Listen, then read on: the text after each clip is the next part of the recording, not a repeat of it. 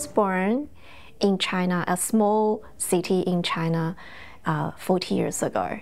And it was a small city that many people wouldn't know of. However, it is famous for its noodles, for its beef noodles. So very often we can see beef noodle restaurants on the streets in Melbourne or even in some other cities all over the world. I came to Australia in 2007 as an international student. And I was enrolled into the University of Melbourne to study in telecommunications engineering. And that was to pursue a master's degree after I graduated from a Chinese university back then. So I will describe a little bit about the object that I brought here today. It's actually a little fluffy toy. It's all filled with scented herbs. So if you put it close, you can smell. It's been many years, so the smell is not as strong. However, it was supposed to be worn like next to the clothes or as accessories to your bags to provide this good scent. And it was given by my grandma, and as you can see, it was supposed to be shaped as a little gray mouse. However, my little son actually just ripped off the whiskers and also a little bit of the ear about here, and you cannot really see the legs. If we get close, maybe we can see the shape of the legs. And there is a little tie, red tie here, and the purpose is to actually hang up this little small charm here. The charm is for blessing. On one side, it says about wish me, especially me, to live long and be wealthy, and the other side means to be safe and peaceful. So my grandma actually gave this little subject to me when she was still alive, and because that was given as a gift when I left my hometown. So, and after so many years, I have been keeping it until today, until my little son, kind of destroyed the shape a little. However, it's still at home with me. I have a very close relationship with my grandma. It's a custom of in the entire Chinese culture, and it can be shaped differently. Sometimes it can be a little bag. Sometimes it can be an animal shaped. And this is actually because there are 12 animals in Chinese culture, and each year there is an animal. And I was born in the year of the rat. So that's why my grandma actually made it in this shape. However, this is a quite common custom in the entire Chinese culture. It can be given to anyone in modern China, but not in the past. Because in ancient Chinese culture, normally women will actually handmade those type of things and give to the male that they fall in love with. But today, it just, we lost the layer of the meaning, and it can be given to anyone by anyone. Just a good wish. You came here as a student, then what happened with your life settling into Australia? In the beginning, it was very tough, because in my generation, most people were the only child in the family, including myself. So I didn't have sibling supports, and most of my friends or classmates were still in China, and it was all by myself, and it was quite difficult to settle down. Especially the first hurdle that I had to jump over was to finding a place to live. Because of the imbalance of the information, and it was so difficult to get on the Australian website back then. From China, you cannot access certain or many of the foreign websites. So it's very hard to actually have got a secure information source to find a good place to live. So in the beginning, I had to borrow a place from one of my old classmates, because he went back into China for 2 weeks, and I can temporarily live in that place for 2 weeks before he returns. So I had to find a new place by myself in that 2 weeks period. It was pretty tough. And especially, many of the streets, the names of the streets or the suburbs, they they don't mean anything. It's just a name, and it makes my life very hard if I, had to search on the map. Because in the past, like 17 years ago, Google Maps or such online tools were not very popular.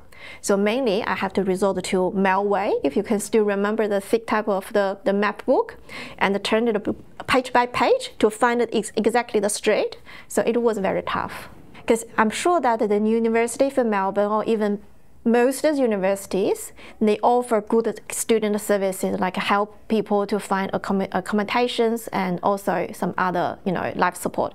However, because I didn't know, I wasn't even aware, so I didn't use any of that. And then I fall into this circle of submit job applications, and then got rejected.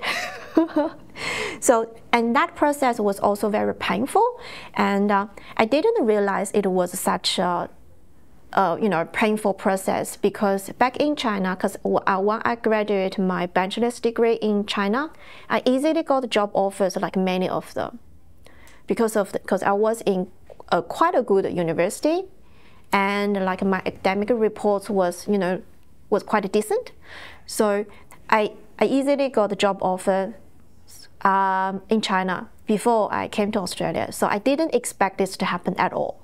And especially because I think about I did attain like 2 master's degree in Australia, and I had got a part-time job experience all the time. I didn't know it was so hard to really land on a professional job back then. However, I have been lucky that I got my permanent residency relatively easy compared to what it's looking now. So the idea was to explore what Australia looks like, even on a student visa, because I was intending to get a master's degree anyway. It's just a choice of which country, and I was thinking if Australia is a good place to live, because I wasn't sure. I never visited Australia before, and then potentially I was thinking if I wanted to live in this country, and at least its immigration system would support me, compared to America or some European countries. It's quite difficult to live permanently in those type of countries. If I reflect back many years ago, 17 years ago, I wasn't quite sure this was the right move for me, because I got good job offers in China, and if I wanted to do master's degrees, I could of course also do that in China. And coming to Australia was very expensive. So I wasn't sure if it was a right choice. But now I felt very lucky that this somehow, I wouldn't say it's a choice made by me, but somehow, lots of happenings in my life actually pushed me onto this path. And I was very, I think I was very lucky. And I think it's just something that it's a gift. I live in Wallet, so not quite far away from Thomastown. I engaged the builders to build that house in 2009, actually. And back then, that place was all farmland and with lots of cows. Yes. But now it's so quickly developed that people wouldn't even imagine what it looked like before. So after so many years of living in Australia, and with many years not visiting back, I thought that, China may become a very distant place. And this trip that I just made recently with two of my children and also my dad, it's mainly to let my kids to experience the Chinese culture in an immersive way. So my 2 children, they are aged at 11 and 5, and that was the purpose of the trip. However, at the moment that I actually looked down from the airplane and saw the familiar land of my hometown, because my hometown, like I mentioned before, it wasn't a very famous city, and it has got this unique landscape that it's dry and this very unique yellow and orange-ish color. And then I just started to feel that this is where my root is. So that was the moment, actually, even though I spent actually most of my life in Australia compared to, in my homeland. But as soon as my eye catches the land underneath the airplane, I suddenly found that feeling back. And this is how the land, how I grew up, as part of this whole country. And it's not just about the land, and it's also about the cultures with mixed feelings coming up. So that was the moment that I thought China is already quite distant from me. I have got no obvious connection. However, at that moment, I know I was wrong. We still speak Mandarin at home, especially my older son, because my younger one he is just 5 years old, maybe still too small. But with my older son, he has been attending Chinese schools all the time in the past few years. And is your partner Chinese Australian as well? He is interesting. He is a Malaysian Australian, or he's Malaysian Chinese Australian. There are some Malaysian Chinese. And then now he is in Australia, so it's kind of been very interesting. So we share some of our cultures, but not quite the same. So it's also a very interesting culture mix.